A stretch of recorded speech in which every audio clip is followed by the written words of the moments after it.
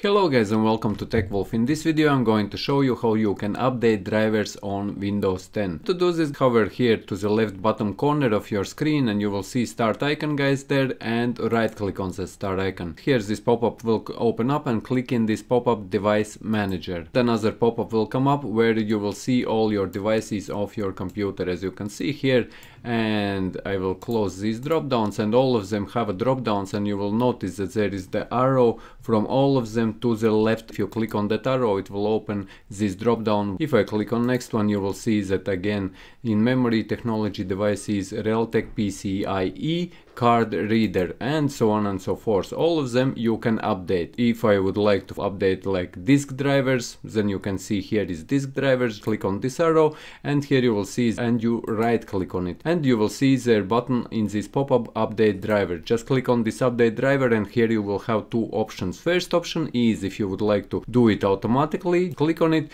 and it will automatically check whether your driver is updated or not, and it will try to update if your driver will not be updated.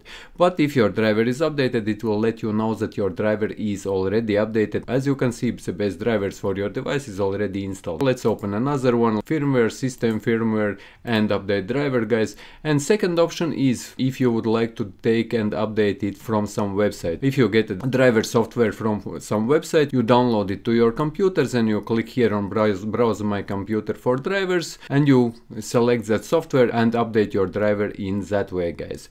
So yes, this is pretty much how you update drivers on Windows 10. If you found this video useful, leave a like, share this video, subscribe to my channel if you are new, and see you in the next one.